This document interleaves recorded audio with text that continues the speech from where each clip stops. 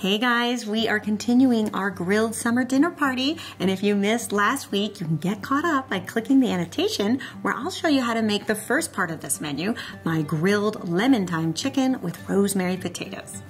And you still have time to enter the sweepstakes. So for this series, I am collaborating with Coyote Grills, who is sponsoring these videos and providing you with a chance to win one of their beautiful gas grills. One lucky winner will win a beautiful 28-inch grill that comes with 2 high-performance burners, 640 square inches of cooking space, and interior lighting. These grills are beautifully made and built to last. In fact, they come with a lifetime warranty. All you have to do to enter is click the link in the description box below this video and you will get yourself entered. Good luck, everybody.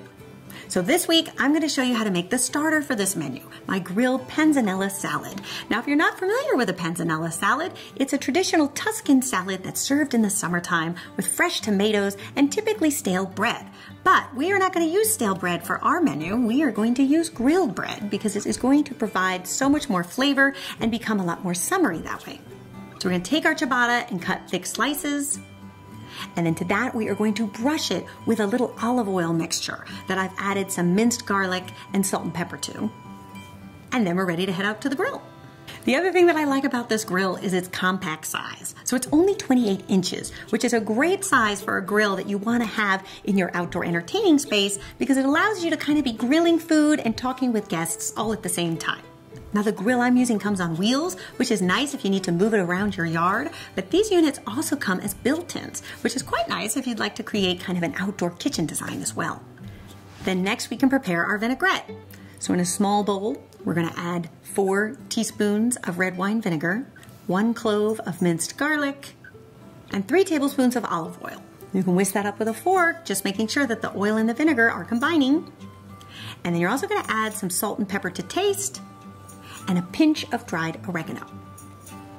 And for this salad, one of the ways that I like to serve it is to use a variety of tomatoes. This time of year, tomatoes are at their peak, and you can find lots of different colors that will just create a really beautiful summery salad.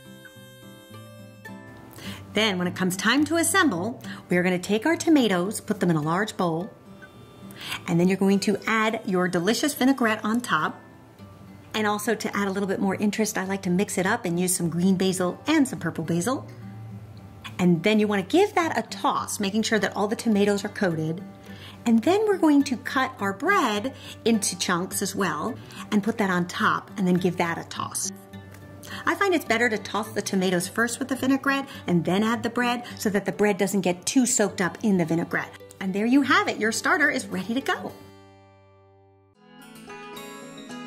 Okay, so next up, the dessert. Now sometimes when you're hosting a party in the summertime, you may not have the time or the energy to whip up a fruit pie, but I'm going to show you how you can get the same effect of warm fruit and ice cream with a grilled fruit sundae. This is one of my favorite desserts to make, especially when I'm grilling outdoors because it is so quick and easy.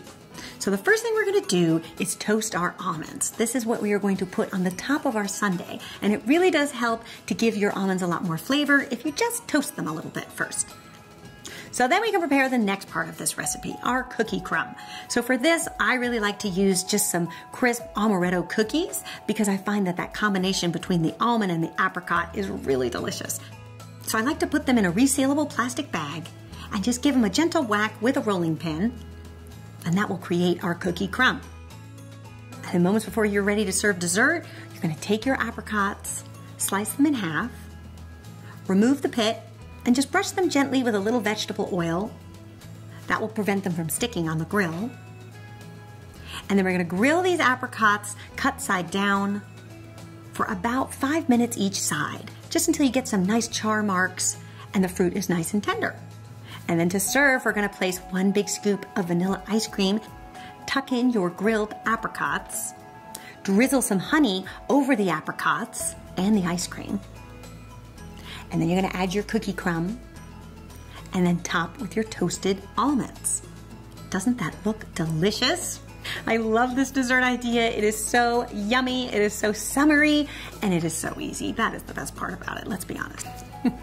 I hope you guys give this menu a try this summer and let me know what you think. And I also hope that you enter the sweepstakes. One of these beautiful grills could be yours. Just click the link in the description and head on over to enter. Good luck, everybody. And special thanks to Coyote Grills for sponsoring this series and collaborating with me. It's been great fun.